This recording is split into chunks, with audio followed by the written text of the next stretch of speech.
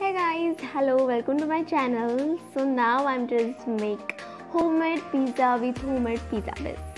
So that are amazing recipe. I'm going to show you the stringy cheese and perfect make this pizza base at home. So first I make pizza sauce. I'm going to boil 6 tomatoes, 4 onions and 35 garlic cloves. So nicely side out for tomato cover, and I'm going to divide it for 2 parts of this pizza sauce mixture, and I'm going to totally use this red chili powder for 2 teaspoons. So nicely paste make this here. I'm going to use 1 tablespoon oil.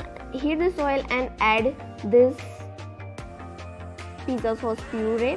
Nicely stir it. And this pizza sauce consistency I am use water.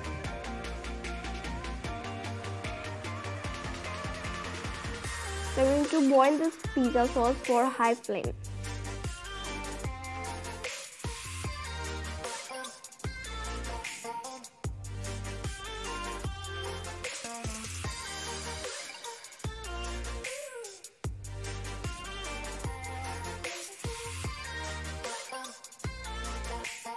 And you make this pizza sauce thick. I'm going to use half teaspoon salt and nicely stir, repeat again.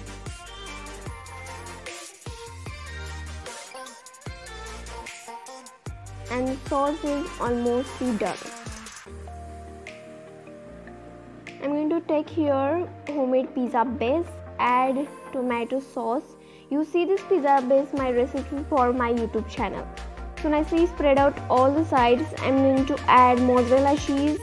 You use lot of cheese, yeah, my type you use cheese. I'm going to shape out for square shape onion. You add your choice topping.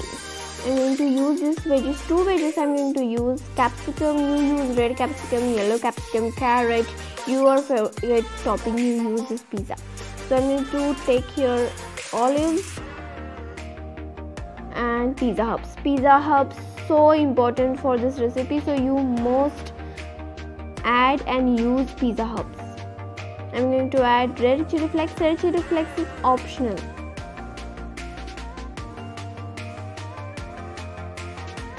I'm add mayonnaise. Mayonnaise is optional, but some sweet taste make this mayonnaise for pizza, so you use and not use this optional.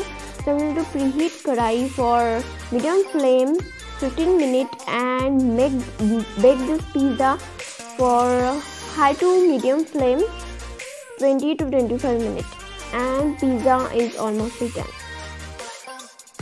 So you 100% make this pizza at home. So easy steps you make it pizza and market style. So you like, share and subscribe to my channel.